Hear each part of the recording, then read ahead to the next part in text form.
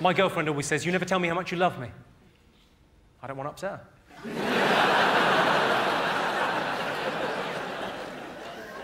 A couple of weeks ago, we were making love and she had an asthma attack. I did briefly think I was doing really rather well.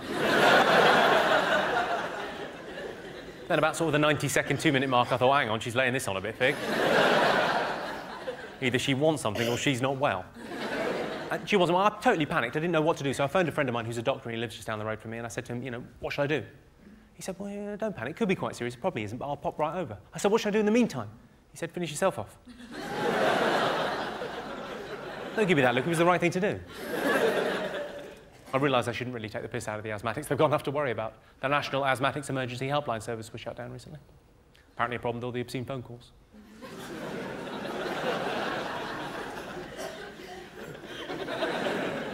Oh, asthmatics in? No, I would have heard you. I don't know if anyone's got this. There are lots of couples in this evening. How many couples do we have? Quite a few. By show of hands. How many do we have by shouting out? Hundreds. Brilliant. I'm wondering, does anyone have this arrangement in their relationship? It's becoming ever more common now for couples to have an arrangement whereby they're totally faithful to each other, but they've got a clause whereby if one of them was to meet a certain celebrity, they would be allowed to stray. Has anyone got that going on in their relationship? Who have you got? You. Right.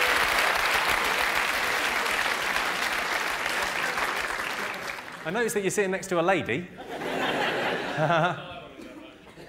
You're going to do what when you go home? Kill me. She's going to kill you? Yes. Right. Or strap one on and fuck you, certainly. One or the other. Anyone else got one? You've got one. Who have you got? Jim Carrey. All right. He might be up for it. And who's your boyfriend got? Anything, I'm not bothered. What? Sorry? Anything good looking. What, bit of a change? Yeah, lovely.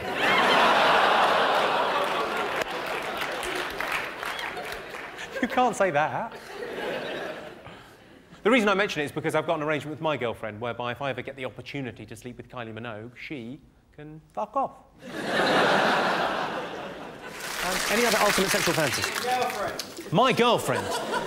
Well, maybe we could double team her. My girlfriend is your ultimate sexual fantasy. Yes, people see my girlfriend and they see me and they say, she's only going out with you because you're famous. And I say, but I am famous. What's your point? Is that your girlfriend? That is my girlfriend. That's your girlfriend? I'm not going to swap if that's okay.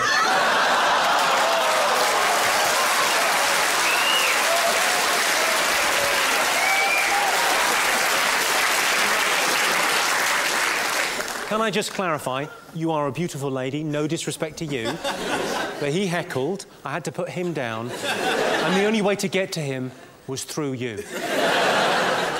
I like the way as well, I suggested your girlfriend wasn't good looking enough, and you applauded. Yeah, you'll be using those hands later on, won't you?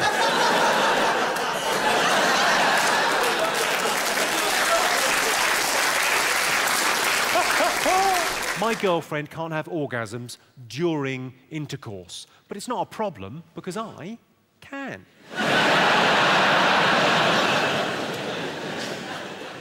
I gave my girlfriend an orgasm and she spat it back in my face.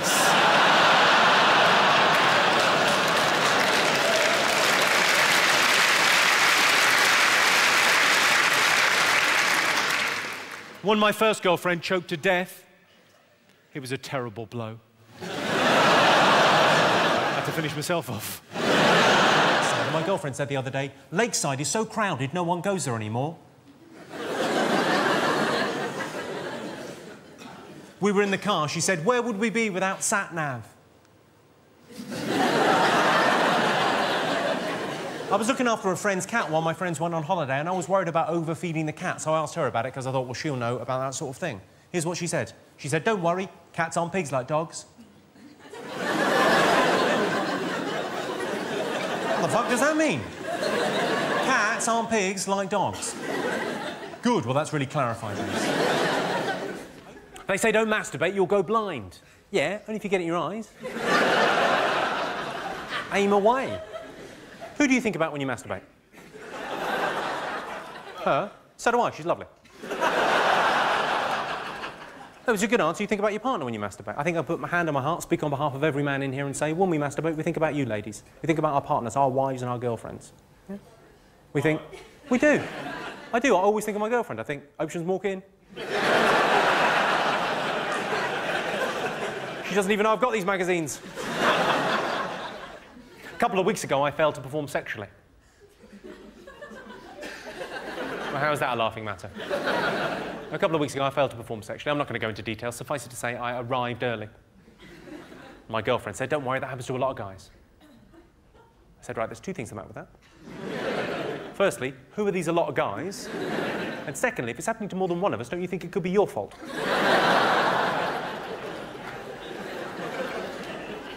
She says there's never an excuse to raise your hand to a woman.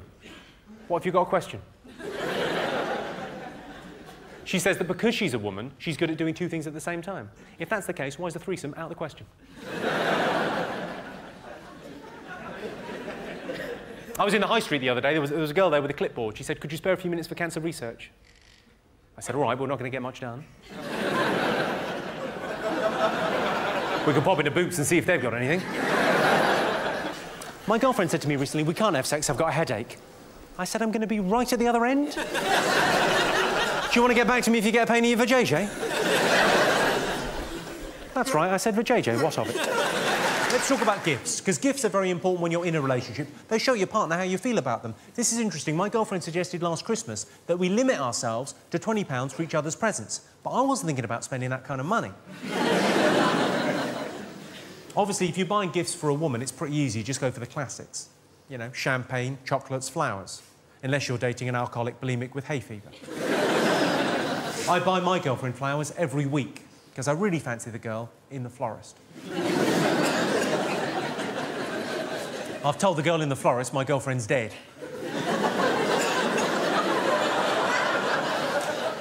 I thought it was a good idea at the time. It slightly backfired. You try explaining to your other half why you got her a wreath 4 weeks in a row. Obviously, different flowers express different emotions. So, for example, red flowers say passion. Yellow flowers say love. And self-raising flower says, make me a cake. My girlfriend said recently, she said, we need some romance in our lives. So I took the hint, I booked a hotel, flowers, chocolate, champagne, petals on the bed, the full bit. Ended up having incredible sex. Of course, it turned out she wanted me to take her. What's the fucking point of that? I live with her. She'll be there when I get back. Put the kettle on, love, and fucking knackered. I'm not saying I feel cheated, but when we got together, she said to me, she said, I'm very liberal about sex. I don't care what people do, as long as they're consenting adults and no one gets hurt. There's always a catch, isn't there? No one gets hurt. Consenting. Adults. Basically, no fun. My girlfriend recently had a phantom pregnancy, and now we have a little baby ghost. It's quite a sweet joke, isn't it? It's not hurting anyone, and that's why every time I tell that joke, I kick a tramp. Even things up karmically. Are there any couples in this evening? Give us a shout, the couples. Oh, lots of couples in tonight. This is a bit silly, I think, but for Valentine's, I got my girlfriend sex vouchers as her present. I didn't realise they were transferable. Turns out they accept them at her work.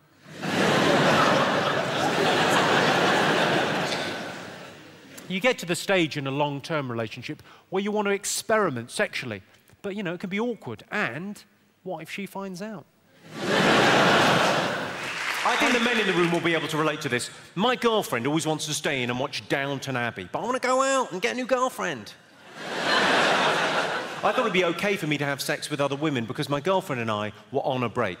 But apparently, I ruined that weekend at Centre Parks. My girlfriend made me fire our cleaner because she said the cleaner was too good-looking and she didn't want her in the house. How mental is that? She was a really good cleaner. She was especially good at getting spunk out of hair. Do you ever do this, Glasgow? Do you ever get asked to do the washing up and you do it really badly on purpose so you never get asked again? Do you do that? My girlfriend does that with blowjobs. Seriously, her blowjobs suck. And it's not just me, a lot of my friends have commented. My girlfriend likes to have the lights on during sex, because she likes to be able to read. Which I think is to be encouraged in a girl of her age. I'm kidding. She's actually scared of the dark. That divides people, though, doesn't it? Some people like the lights on, some people always have to have the lights off. I like the lights on during sex. My best mate likes to have the lights off. And fair enough, his missus is a pig. My girlfriend's got one of those tiny little strips of hair. What are they called? Moustache. I got into an argument with my girlfriend. She said, "You treat this house like a hotel." I said, "I have never snorted cocaine off a hooker's tits in this house."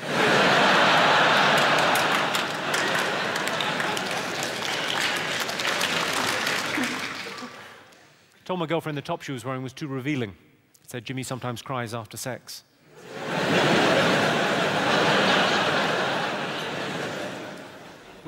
I bought my girlfriend a book called Cheap and Easy Vegetarian Cooking, which is ideal for her because not only is she a vegetarian,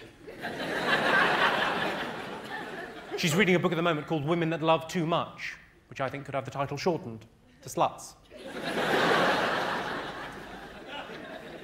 The reason old men use Viagra is not because they're impotent. It's because old women are so very ugly.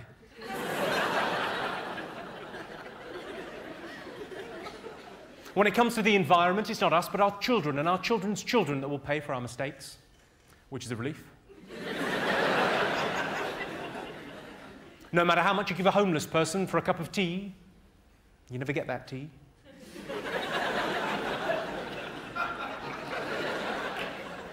Throwing acid is wrong, in some people's eyes. I went up to the airport information desk. I said, "How many airports are there in the world?" She said, "I don't know." I went up to the check-in desk. The girl said to me, "Window, seat or aisle?" I said, "Window, seat or you're what? Are you threatening me?" She said, No, calm down, calm down. Window, seat or aisle?" I said, "I'll have a seat."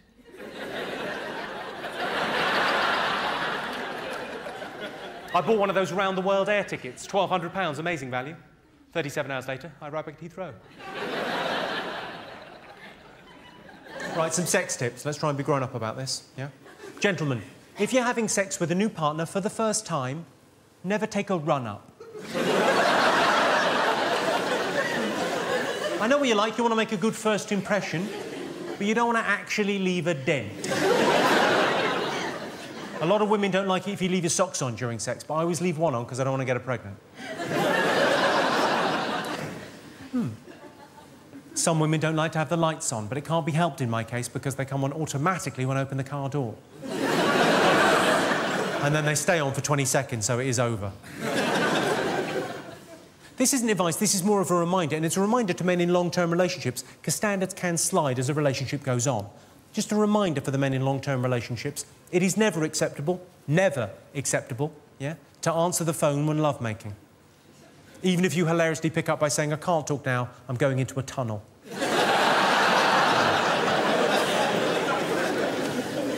Some common myths you may have heard. These, they're just myths, they're not true. The best lubricant for anal sex is not tears.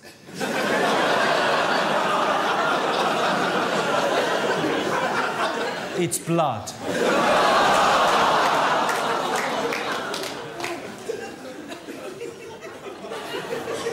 I bought some KY jelly. It said on the box not to be taken internally. I thought, where do they think it's fucking going?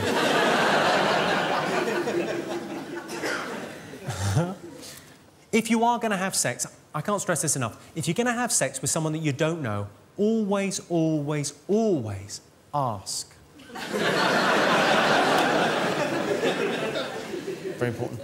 Let's talk about sexual health, shall we? STDs, STIs and the like, because there's a big difference, my young friend, between giving a girl goosebumps and giving her a rash.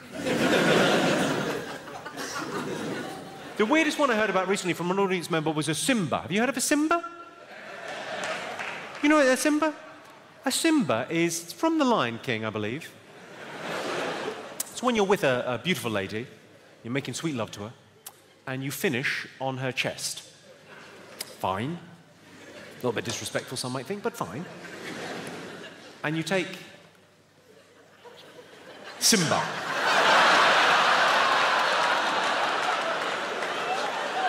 Bringing a little Disney magic to the bedroom.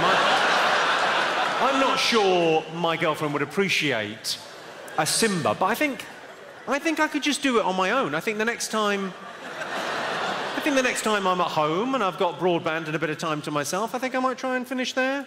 Simba.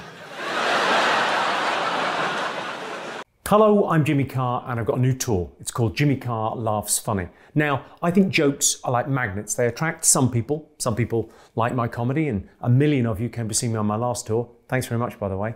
But like magnets, jokes attract and they repel. Some people are repelled by my sense of humour. If that's you, don't come and see me live. But if you like this kind of thing, come and see Jimmy Carr Laughs Funny. I'll be everywhere. Go to jimmycarr.com for details.